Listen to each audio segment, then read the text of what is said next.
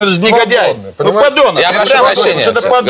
Господа, я прошу прощения. Ой, ну что вы делаете? Ну что же вы делаете? Ну что же вы делаете? Подонок сейчас. Я вообще... Ну, Владимир Вольевич. Hello boys and girls and welcome back to another episode of Ushanka Show, stories about life in the Soviet Union. And speaking of boys and girls, currently we have slight improvement. Female viewership went up to 7.5%. Yay! Love you, ladies. Помолчите, сейчас время наше.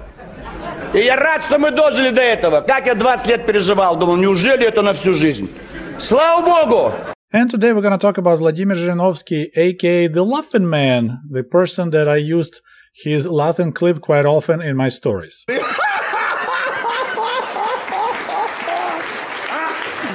Чего не смеетесь-то? Не смешно? Не поняли, да? Это Россия. And my viewers keep on asking, who's the guy? What was the original joke? Why is he laughing like crazy? So today I'm going to explain you everything.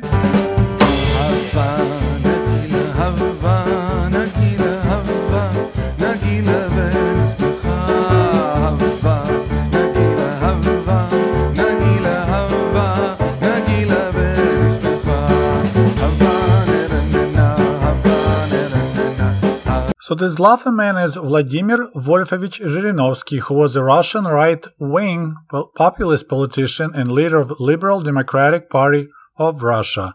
He created that party in 1992, and he was its leader till its death, which happened on April 6, 2022, when he was 75 years old. Урал, Урал, Урал. Там вообще тупое население.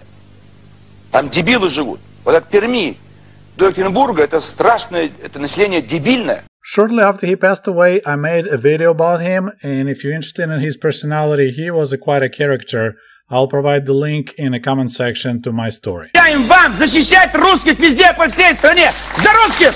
За ЛДПР! Номер 2 бюллетени! За русских! На этом мы ставим точку в серии. Basically, Vladimir Zhirinovsky was kind of like a Russian version of Donald Trump, although he never managed to become a president of Russia.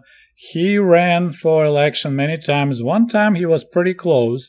But he also was famous for his outrageous statements on live TV, in the government. He was aggressive, he would fight people, so yeah, he was quite a character.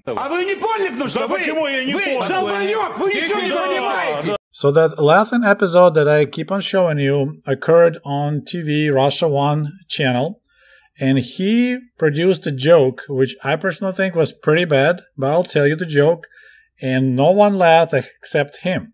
Вот есть Крым, он наш. Есть Донбасс, он будет наш. Вот есть Крым, он наш. Есть Донбасс, он будет наш. So during Merkel's visit to America, Barack Obama was showing off his 3 buttons, yellow, green, and red. And he explained to Merkel that if he pushes the yellow button, it will make Europe disappear. So, nuclear missiles will fly and wipe out Europe.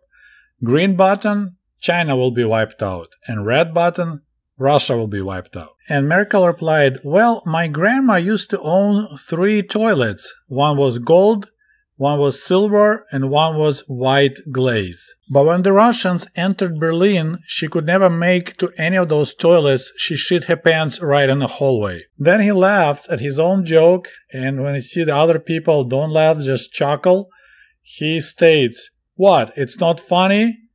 You don't laugh? You didn't get it? This is Russia!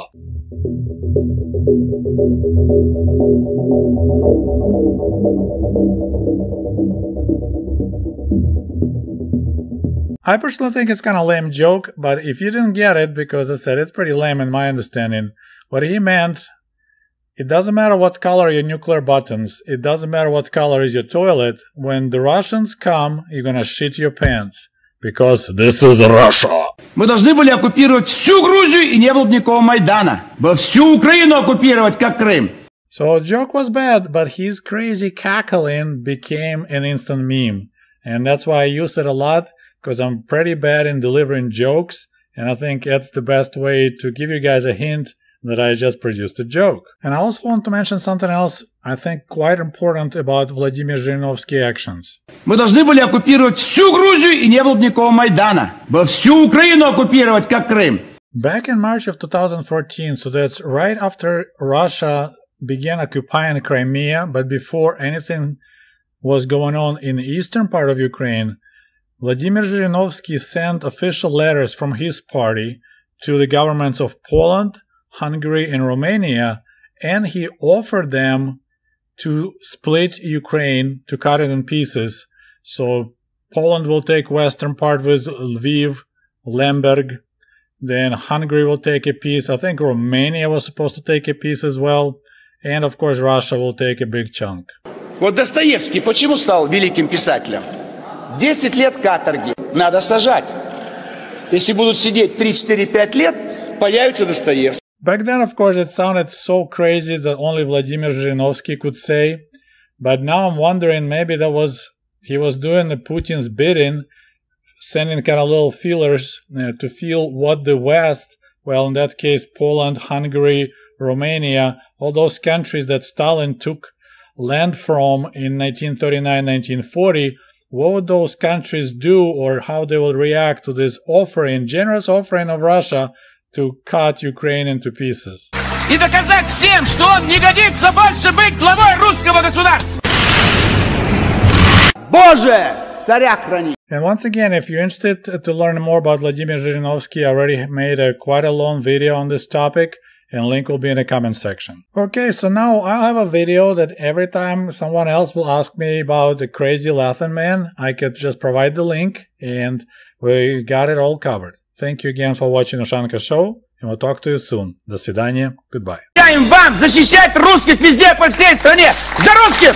За ЛДПР! Номер 2 бюллетени! За русских! На этом мы ставим точку в серии.